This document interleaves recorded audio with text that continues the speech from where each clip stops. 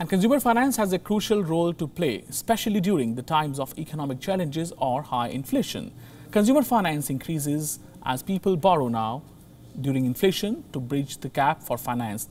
But what is the overall scenario all about now, and what are the future outlook? To talk all that and much more, today we are joined by Mel Gerard. He's non-executive director of Home Credit. And good morning to you, Mel. First of all, what is the recovery in consumer finance after years of COVID-19 linked impact? So new business volumes have recovered strongly post-COVID, but there's no doubt that COVID was a very painful time for our clients. Many of the people in the countries that we work in suffered greatly during the COVID period. They didn't have regular income and they lost that during that period. So people have suffered greatly, and many of them were unable to repay their loans. So clearly our non-performing loans grew very significantly over the COVID period. But we're moving away from that now, and we see strong confidence returning to nearly all of our markets.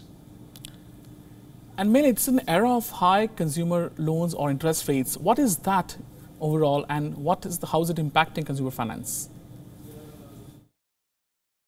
Well, high interest rates obviously has a very direct impact on our customers because it makes the cost of borrowing higher.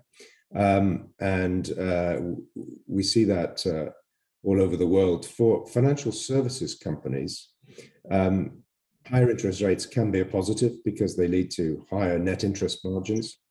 But equally, they can be negative if they lead to a recession in the markets in which we're working, which leads to higher non-performing loans.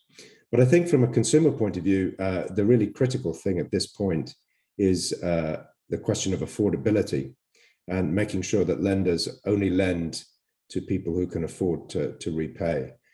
There are other challenges, I think, for the sector from higher interest rates.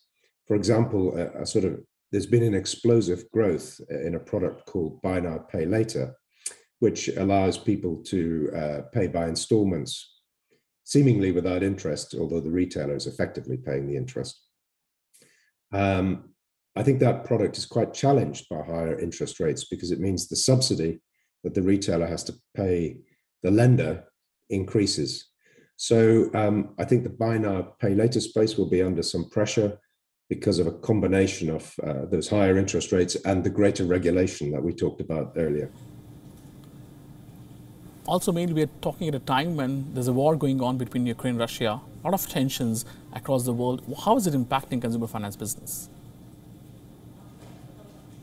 Well, interest rates have been increasing in response to the inflationary environment.